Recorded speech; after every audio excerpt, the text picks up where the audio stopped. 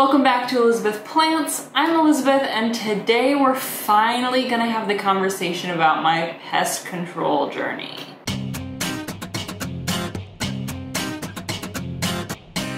So if you're a frequent watcher, you might know that I've been battling pests behind the scenes all winter, and I think a little bit before winter, and then a little bit into the spring. And I've hinted at it and showed like some pest damage on leaves and talked about, pest problems, but I haven't actually talked to you guys about my pest problems or how I solved them. And I have mentioned that I've been wanting to do that. I just haven't had a chance to sit down and make this video and kind of gather my thoughts on it and such like that until today. So essentially I'm going to walk you through how I discovered I had a pest problem, what pests I discovered, and how I got rid of them. Now this is a video on my experience and my journey, what worked for me. This is not necessarily a how to discover pests on your plants or a how to treat pests on your plants. This is just what worked for me. These tips may also work for you, but they may not.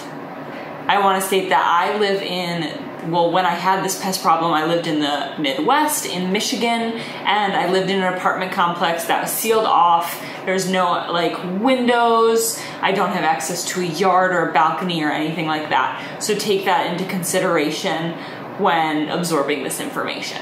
So naturally, the first thing that had to happen for me to work through my pest problem was for me to discover that I had a pest problem. And there were three primary pests that played a role in this journey, and that is thrips, spider mites, and fungus gnats. Now I knew that, I've had fungus gnats on and off pretty much my entire plant process. That's just a normal one. They come and they go, and I have gotten it down pretty much to a science how I get rid of those guys. Yes and no, those have been a problem, but not really during this process. They were more of a nuisance. But I still want to mention them here because having 3 pests at once on a plant can be pretty daunting, even if one of them is just fungus gnats. Spider mites is a frequent comer into this particular apartment, though I've never had them before this apartment. I think that is in part due to the low humidity in my current apartment complex. It is so difficult to get the humidity up, especially since none of my windows open. And it's pretty airtight. It's a brand new building, 5 years old max.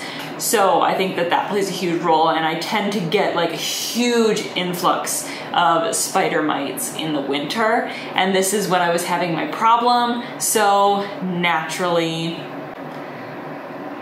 it just happened. So not only was it being battled on and off with the fungus gnats, I also had spider mites, and then I discovered thrips. And I actually discovered thrips while filming and did not know that I had discovered thrips. Before I take my break, I do want to show you, this is the plant that I discovered them on first. This is my Ficus elastica teneki.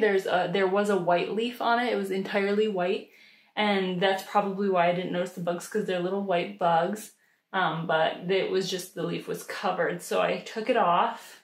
But these leaves, I don't even know if you'll be able to see, because honestly they're so little. I'll insert a picture of another plant that I discovered them on that was not in the greenhouse, but it's the same bug.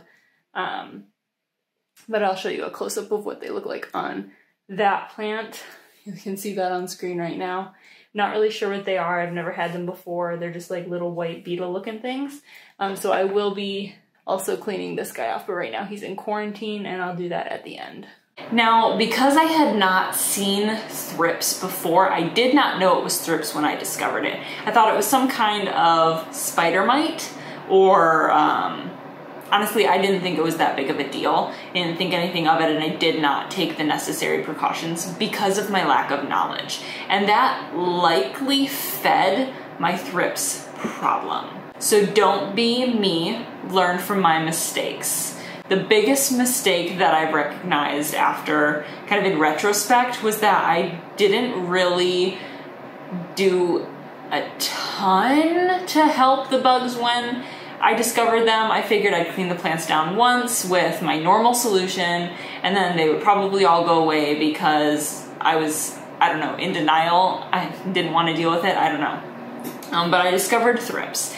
And then when that one little instance of cleaning didn't solve the problem, and I started noticing a good chunk of my plants really suffering, and I started seeing like, not like swarms, but like crowds of these pests on certain plants. Not all of my collection, but certain plants in my collection. And the first one I really noticed it on was my Monstera. Just a regular old Monstera. It wasn't very big. It's a Monstera that I no longer have.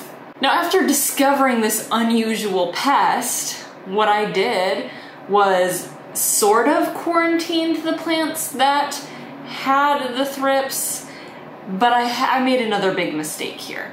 I Googled it, discovered it was thrips, and was like, I can handle this. This is no big deal. I'll just quarantine the plant a little bit, and I don't even have to cut off the leaves.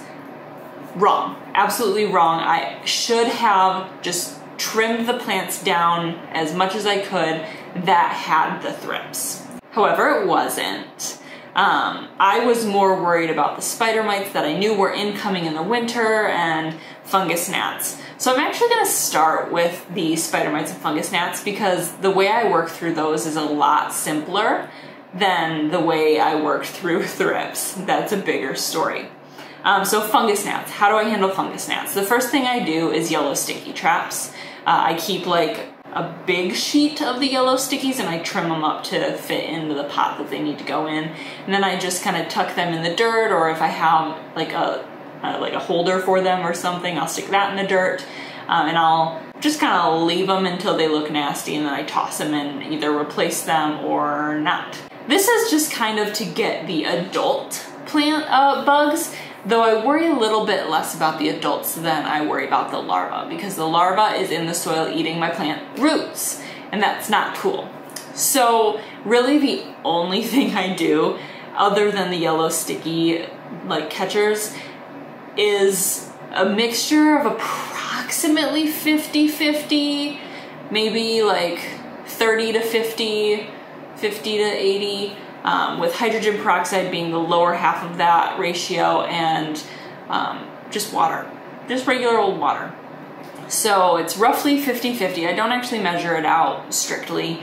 And every once in a while, particularly if I notice an infestation, I'll water my soil plants with that mixture. If the infestation is, like, I'm starting to notice them swarm around my face, like if they're starting to be a bit of a nuisance, I'll try and do that every other watering-ish, and I'll also do the sticky notes. I do that and they go away pretty quickly. Now the spider mites, I know how to get rid of them, I'm just not very good at being consistent. So do what I say, not what I do. I'm working on it. Now consistency is key with spider mites. So what I have done to kind of stage off my spider mite problem, which is huge and like awful in the winter, is number one, try and keep your humidity up. I can't. Like, I've tried so hard. I've had 3 humidifiers in this one room going at once, and it's like maybe gotten up to 45-50% in the winter. In the summer it's a little bit easier, but in the winter it's hard. Sometimes I'll just run my shower with like hot water to like try and steam up the apartment, but that's a little bit costly because then my electric bill and my water bill goes up, so I don't love to do that, but that's an option. I don't have any windows in my bathroom, so I cannot put the plants with the problem in the bathroom. They wouldn't get any light. So trying to raise the humidity is my step number one. Trying to prevent spider mites is trying to keep my humidity up.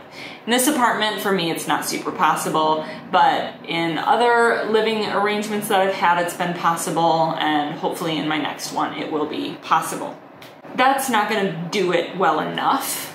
So what I will also do is try and keep my leaves clean.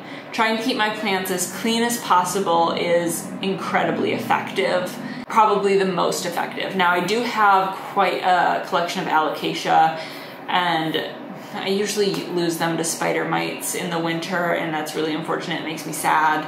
But what I will do is I will give special attention to the plants I know the spider mites will take love too, because it's not my entire collection.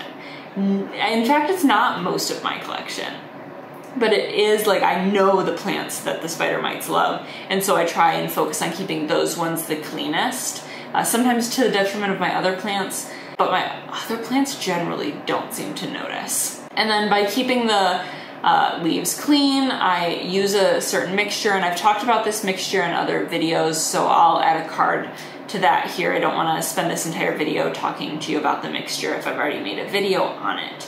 But I clean my leaves off with that, which in theory gets rid of the spider mites. Now, it would work better if it was hand in hand with higher humidity, but it's not. And that like is a short-term solution. It would be a long-term solution if I was able to be more consistent.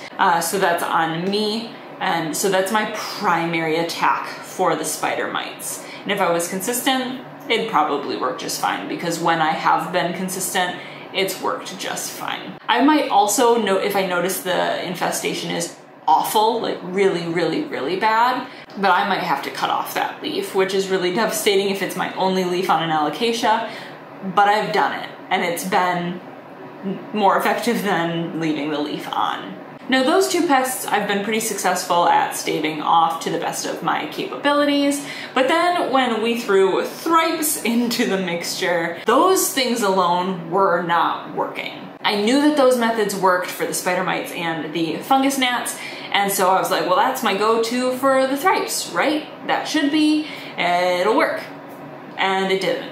It absolutely did not. And I did it in kind of the same order because I was already doing it for the fungus gnats and spider mites, but I tried the sticky traps, I tried cutting off infected leaves or isolating. I tried that a little bit too late, but I did try it, and cutting off the leaves and isolating worked a little bit. It kind of kept the numbers of Thrips down, but it did not get rid of them permanently. They kept coming back. So I tried cleaning the leaves, and again, kept them off for a little bit, but somehow they kept coming back. And they kept coming back on a handful of my collection, but they were starting to branch out, and I was starting to panic because I have some very expensive plants. I've put a lot of money into my collection, quite frankly, and I really enjoy my plants. And when this was happening, plant prices were skyrocketing, and the plants that I was starting to lose would have been really expensive to replace. So I was panicking a little bit. I kept trying to water with hydrogen peroxide periodically. I definitely don't do that every time. I don't want to burn the roots, but I was trying to do that. And I had tried mosquito bits in the past with fungus gnats, and I didn't like the mosquito bits, but I had some, so I tried mosquito bits. And I don't like it because I don't like the maintenance of it. I don't like the wait. If I make a tea, I have to wait for the tea. And then if I just put them on the soil, they get weird, and I just don't like that. If I mix them in the soil, then I have to repot my plant. Like, I just don't love them, but I tried them. And it, like everything, worked for a little bit, but I didn't want to do it permanently, so it wasn't a permanent solution. And I really don't know that it was the bits that worked on their own, or if it was just that I was throwing everything at my plants trying to help, and I was losing plants. Like, my collection is significantly smaller as a result. I lost plants. I've lost a lot of alocasia. All of these pests went hard on my alocasia collection, which is really sad because a lot of them were really awesome plants. Now, the next thing I tried was live bugs. So I had seen a video, Harley G ordered these live bugs, lacewings, I believe, and she was gonna try them for her Thrips, and I did a bunch of research, and I was like, this sounds like a great idea. It took me a long time to convince Nick to be okay with the possibility of good bugs in the apartment. So I was gung-ho, I was gonna do that. And so I waited a little bit to any of the neem oils and things like that that I'd put on my plants, because I did try neem oil as well, with my cleaning mixture and also just spraying it on, and neem oil wasn't doing it at all on its own. It certainly was not. So I, made sure I waited until my collection had been, clean enough, I think, from the neem oil so that I wasn't killing the good bugs, and then I ordered the good bugs, and the first time they arrived, they were dead, I think. But the company was really awesome and sent me bugs again, and so I actually did some footage of these bugs and how I went around the house putting them on.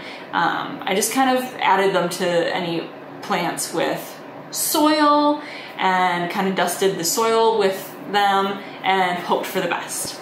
It was maybe a couple of weeks later, I did see those bugs, but like I saw one that was larger, so I knew that they were still alive and still growing, but my pest problem was getting really bad. These bugs were not working, and I had only seen one large one. I had like investigated the plants and I couldn't find them anywhere, and maybe they were still alive and maybe they were working, but I was not sitting there waiting to find out the hard way. So unfortunately, I kind of ditched the live bug thing, and I was hesitant to use diatomaceous earth. So it was my last ditch effort. And the reason I was hesitant to use it is because of how messy it is, and I have cats. I don't love the way it looks on the leaves, and I knew putting it on the soil was not going to be enough, or even just the stems, that was not going to be enough. My pest problem was on the leaves, at least the visible part of it. But I finally broke down and used diatomaceous earth, and I'm happy to say that I have been pest-free since. It did not take long, and I have gone, granted, very hard with the diatomaceous earth, but it worked. So how did I use it? Well, I went hard and I tried it in all of the ways. So any plant that had soil, I dusted the soil. Any plant that had a problem, I dusted the bottom and the top of the leaves. And then everywhere where there was a plant nearby with a problem, I would do the same with all of the plants nearby. So most of the plants in this room got diatomaceous earthed. And then any plant that showed either spider mites or thrips out in the other parts of the apartment got dusted as well. Now, the first way I went about it, because I hated the way the dust looked, is I had learned that you could make like a water mixture and just spray your plants, and I was like, that'll be a good way to make it even. And I knew that the diatomaceous earth was not like it's not gonna work if it's wet. So I kind of just decided that that was okay. I'd wait for it to dry, and I just would not water my plants in the shower anymore. I would either bottom water or I would pour it directly into the soil with like a pitcher or something, and that was just my life now. And at least until the problem was gone, and that worked really well. I just got really tired of making the water mixture, and my squirt guns were all like kind of getting clogged, and I also like wanted my mister back, so I didn't want to use my mister. So it just like making the water mixture while it was working was a bit of a pain. So I decided to get one of those like powder sprayer thingies. And then while I was waiting for the power sprayer thingy, so I used a little Parmesan shaker for a while, and that was sufficient for a while, but I mean, it was small, so it didn't hold much. And I started just, you know, spraying everything down, and then once and I started tossing plants that were replaceable, that had a major problem. That included my Monstera. My Monstera was the biggest problem plant. And my Jose Bono was also really bad, like really, really, really bad, but I was not about to have to replace my Jose Bono if I didn't have to, so I would chop off leaves or parts of the leaves, and I tried really hard to just keep him separate and doing things with him instead of tossing him. Those were two really bad plants. Now the pest problem started going away, so I started watering my plants in the tub again, and then just, actually what would happen is because I would put on the diatomaceous earth, it wouldn't rinse off entirely in one watering, like top watering. It would, you know, get wet and not be functional for a little bit, and then once it dried, it would leave kind of like a residue on the leaves, and that was still functioning just fine. So really that's kind of where I am at with it. I haven't seen a thripe in a long, long, long time, and I've been able to kind of just, if I start seeing spider mites, I, you know, do a diatomaceous earth coating. Usually that helps until I rinse that plant off. And really that's kind of the end of my pest journey. That's where I'm at now.